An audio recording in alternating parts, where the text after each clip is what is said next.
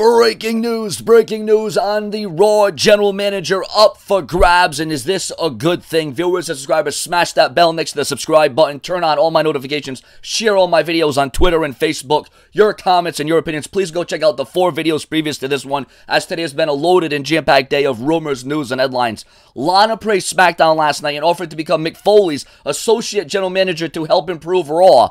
Foley replied to Lana, joking that the Raw general manager job may be up for grabs soon. As noted, Foley has been needing hip surgery, but did not have health insurance. He is expected to be off television for several months once he undergoes the operation. I hate to admit it, says CJ Lana Perry.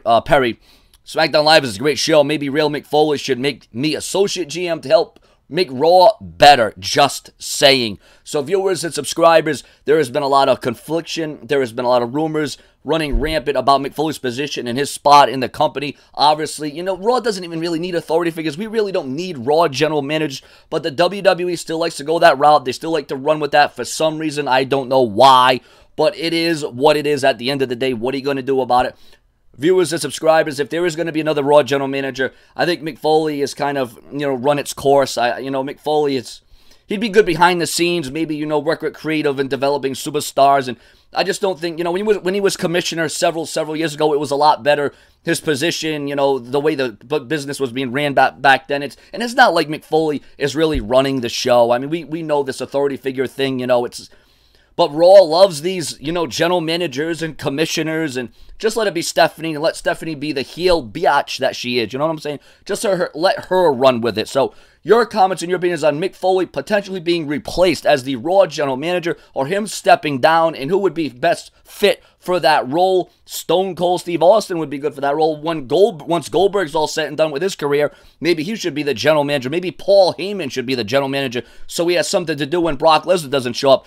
Your comments and your opinions on this breaking news development and who should take over the reins.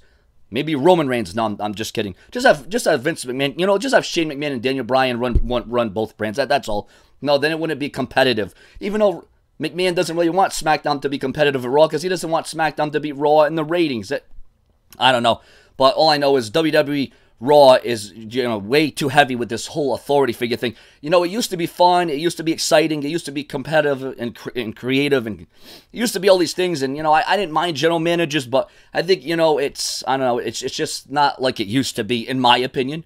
But if Raw does need a general manager, maybe Lana would be the right choice. Just bring back AJ Lee. What about Eric Bischoff? Maybe Vince Russo can run it. I don't know. Your comments, your opinions, please go check out the 3 to 4 videos previous to this one. And stay tuned, as I have a major channel announcement coming up and breaking news on another giveaway. Your comments, your opinions, like my official Facebook fan page below. And, of course, here on SeanzViewEnt, I give you the flow where I work around the clock.